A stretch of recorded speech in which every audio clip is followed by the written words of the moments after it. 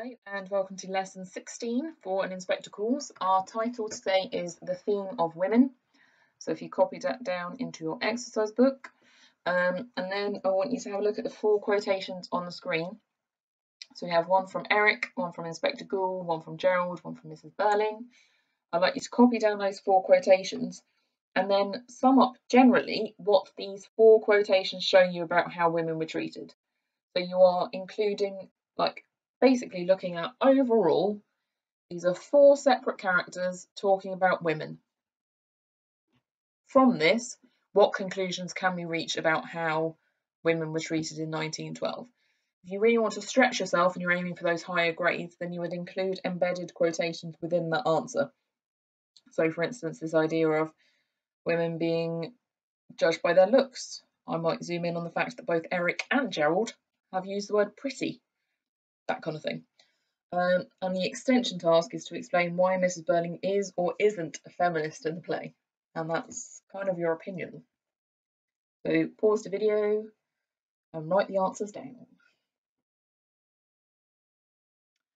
Okay, so here, for instance, we're looking at Eric and Gerald. So I said that she's described as pretty. So pretty is reminding the audience that women were judged by their looks in 1912 rather than their intelligence or potential to have a career. It really did hinge on whether or not you could get yourself a husband to become a wife and mother. That was pretty much how you could determine whether or not you were successful as a woman in those times. And then in terms of your gender and class roles in 1912, you have Inspector Gould. So he says, you think young women ought to be protected against unpleasant and disturbing things. And he says that to Gerald as a dig, because Gerald at that point in time, and to the Burling family, to be honest, is trying to get Sheila to go off stage, so we'll leave the room, I should say.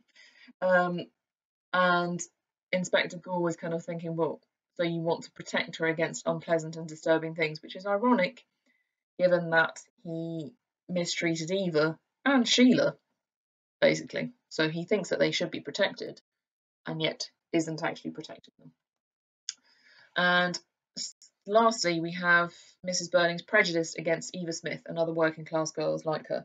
So this suggestion is that because she's working class, she would expect her to have low morals, basically. So we're going to go through what life is like for upper middle class women, and then look at Sheila and Mrs. Burling and their role in the play, and then we will look at what life is like for working class women and how they're presented within the play. So what I suggest you do is have the subheading Life for Upper Middle Class Women in 1912, and pause this and copy it down into your exercise book. It's basically stuff that we've gone over previously, but you do kind of need to have it drilled into your brain, especially if you have a theme question about gender, in which case you were looking at how women and men are presented in that time. So we're looking at mainly at Mrs. Burling and Sheila, and these are the only women with a voice in the play, which reflects the fact that women were low in society, basically. However, being upper or middle class gave you some more power and privilege than it would do if you were a working class woman. However, even as an upper or middle class woman, you'd still just be expected to be staying at home and just looking after the household. So if you were really upper class, then you might have servants that you needed to manage and look after and maintain, that kind of thing. You might have nannies to look after your children. You wouldn't actually physically be doing all of the cooking and cleaning yourself. You would be delegating and making sure that it was kind of run properly, which left you as an upper class woman with a lot of spare time on your hands, which then explains why Mrs. Burling is involved in the charity. This idea that she wants to feel useful, like she has some sort of purpose or role within society, which is good.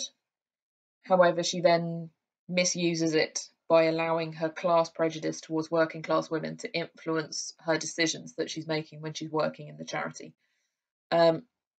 So if we're looking at Edna, for instance, who is quite often kind of overlooked in terms of character questions, but I'm fairly certain they are going to run out of questions about the main character someday and may give you a question about Edna, because she does have lines. but her lines are basically introducing people as they come on stage, and just standing back and listening to the Burlings talk about their treatment of a woman who basically is her. The only difference is that Edna is working for the Burlings within their home, within a domestic environment, rather than working in the factory. So she's listening to their comments about labour and the workforce and like girls of that class and stuff like that. But she hasn't got a voice. She isn't able to actually say, well, hang on a minute, like, calm down. So we're going to have a look at Sheila first. So we need to copy down this table, and there are 3 quotations, and I want you to, and this is aimed in almost entirely at building your confidence that you can do this without a teacher telling you what the answers are. So these are quotations that we will have looked at previously, we will have spoken about previously, and I want you to now to fill in this table where you're looking at what we learned about Sheila, how Priestley shows us this, and why he's shown us this. Bearing in mind that what we learn about her is basically like a sentence summing up kind of what this quotation shows about her, and it should be specific to that quotation. How he shows us this, you're looking at particular words within that quotation that show you that, or you might look at the fact that it's a stage direction, that kind of thing. And why he's shown us this, we're looking at his overall message that Priestley has for us as an audience member. We're looking at the context for women and what life was like in 1912 and what Priestley might want to have kind of demonstrated about what he felt was right or wrong about how women were treated at that time. So you need to pause the video, copy down the table and complete the table.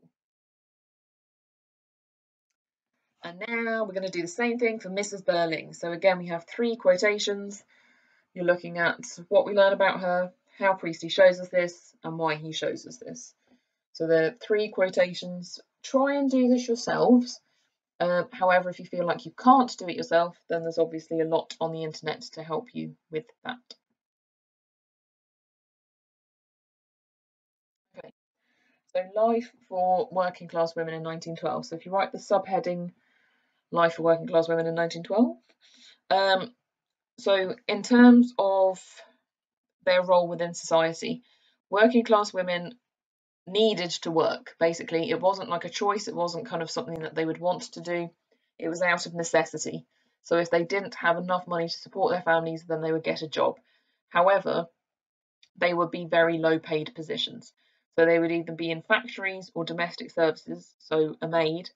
And if you think that even today there's still a gender pay gap between men and women, so I think it's for every pound that a man gets, there's like 70p a woman gets, that kind of thing. Then there definitely would have been a pay gap in those times, but there weren't any laws protecting women in terms of being exploited, because women needed the work and they needed that job, and so they were kind of dependent on it. And Burling kind of almost acknowledges this in a way that it's quite an arrogant thing for him to acknowledge, that he kind of says, well, if they weren't happy, then they could have gone elsewhere. And Eric says, well, how do you know they could have gone elsewhere? That there weren't actually loads and loads of jobs available, that they would need the money, and so they would often put up with really terrible working conditions just because they needed that money and that income. So in terms of how Eva is presented within the play, she is the most powerless character you can imagine. She doesn't have a voice. She isn't on stage. We never hear from her. The only time we hear from her is when the inspector quotes from her diary.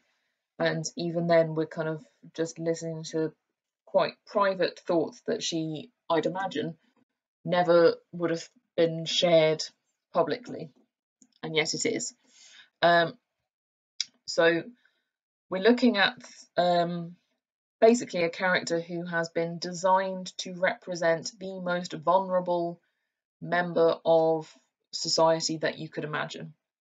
And in the inspector's final speech, he reinforces the idea that there are millions and millions and millions of John Smiths and Eva Smiths. And normally when I'm teaching this, everyone is like, who's John Smith? Because John Smiths and Eva Smiths is basically a metaphor. that they represent all working class people. But they're both quite common names, I think, is the idea that Priestley had behind it. It isn't, we're not talking about an individual John Smith. However, Priestley has created the character of Eva Smith for the audience to kind of really fully emotionally invest in, because, like, she's perfect, basically. She's just nice to everyone. She just wanted a little bit more money. She's so pretty. She's so kind. She's never annoying. They're never like, God, she used to talk non-stop. I had to dump her because she wouldn't stop banging on about whatever. She's idealised. She's like this, like, idea of perfection, basically. And yet she's abused and mistreated by upper class members of the play, and particularly men within the play. So you have the powerlessness that she has because of her class. So she has to work in order to survive. So she's very similar to Sheila. They're both described as being pretty. They're similar age groups, that kind of thing. Clearly got similar taste in men. Little joke there. However, Sheila's upper class. And that is the big distinction, and that the privilege and kind of the protection that affords Sheila, that she's able to go into a shop and announce that because she's a Burling, you need to fire that member of staff because she laughed at me. Can you honestly imagine having that kind of power? Because I'd imagine if I tried that, people would laugh in my face. She lacks power because of her gender. So there's this idea of her being rescued by Gerald from old Joe McGarty. But bearing in mind that that kind of being rescued is not just due to her class, it's all genders, or women even, because Sheila acknowledges that she has a friend who also had a narrow escape from old Joe McGarty. So to be fair to Joe McGarty, he isn't picking on her just because she's working class. He's picking on her because she's a young, defenceless woman, which also shows that she's powerless. We also have this idea of Sheila using her power as an upper class woman to pick on and punish Eva because she's prettier than Sheila. So this suggests that being pretty might be like a marginal, teeny tiny form of power for women in 1912. That women were kind of pitted against one another in terms of their looks. That basically meant that women were left feeling very insecure, that if you thought that another woman was prettier than you, that you would need to kind of take her down in some other way to stop her kind of negatively influencing your life. And lastly, she lacks power because she has no friends or family, and the inspector keeps reminding us of this. Again, it is just designed to make her really sympathetic, that we feel really sorry for her, but she had no one, and she was very lonely, and he's adding these kind of descriptions and those kinds of words whenever he talks about her to really hammer home this idea of just how isolated she was. So within your workbook, you need to look at the Understanding Eva page, and there's lots of different words on there, and I want you to choose one word per section to describe Eva Smith, and using the quotations on the screen, just write down what your opinion is of Eva with those quotations to support. Of course, you can also find more quotations. There's tons online or in your play. You don't necessarily need to use the ones that I have chosen. So pause the video, get your workbook out, start filling it in. Okay, and now we're going to have a look at the gender page in your workbook. So here we have an overall kind of question. So how is gender presented? And normally you would kind of look at both genders. But we're going to be looking particularly at women today. And what we need to do is kind of reflect on the ideas that we've explored about Sheila, Mrs. Burling and Eva and how they're presented, and fill in the table in your workbook. There's so much online to help you, and BBC Bite Size is a great place to start. If you're still feeling quite confused and you're not really sure how to complete the table, then please do get into contact with your class teacher, and not just kind of when they're asking to see your workbook and you notice that it's empty. Get in touch with them now and fill it in gradually rather than all in one go, because it will really help develop your understanding of the play. So our last activity is to consider this statement. So, an inspector calls is a fundamentally sexist play. The only reason Eva Smith is a young woman is because Priestley knew the audience would care more about the welfare of a girl over a man. And I would like you to write a response to say to what extent you agree or disagree with this statement. And there isn't really a right or wrong answer to this. It's just you arguing your opinion with quotations from the play to support.